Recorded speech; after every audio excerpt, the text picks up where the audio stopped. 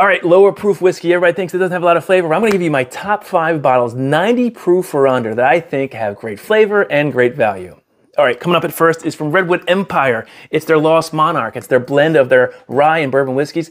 Tremendous bottle, great flavor, great price. All right, next one, if you can find it for what it should be priced at, which is like 35, 40 bucks, Weller Special Reserve at 90 proof, I think is fantastic whiskey to have in your collection. Again, it's just not easy to find at that price point. All right, next one, I've got the shirt on. It's Wyoming Whiskey Small Batch coming in at 88 proof. The great thing about this whiskey, it's got great flavor and also drinks way higher than that 88 proof point in a good way. All right, next one up is from Buffalo Trace.